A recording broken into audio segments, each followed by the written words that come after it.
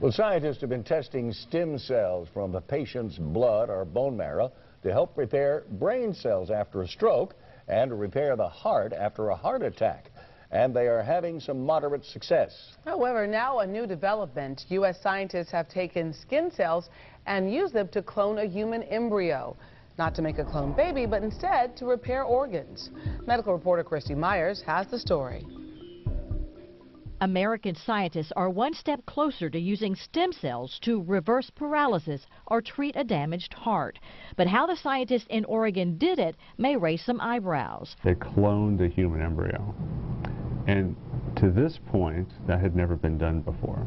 Houston infertility expert Dr. Timothy Hickman says these scientists from the Oregon Health and Science University were not trying to create a baby. And I'll go on record saying there's no reputable physician or scientist that's doing anything like this that we know. The Oregon research is about using stem cells to repair organs. Any type of disease where the cells die and they can't be generated currently would be the potential benefit with this. The Oregon scientists used a skin cell to start their clone. When the skin cell was combined with an unfertilized human egg, it grew into a blastocyst. Stem cells from the blastocyst were removed and in the lab were transformed into pancreatic cells, which could help diabetics, blood cells, heart cells that could repair heart attack damage, liver cells, and neurons, which could repair spinal cord injuries and potentially reverse paralysis. There's a lot of hope. This is science fiction kind of stuff, but we're getting closer and closer. But Dr. Hickman says using these stem cells for patients is still a long way off.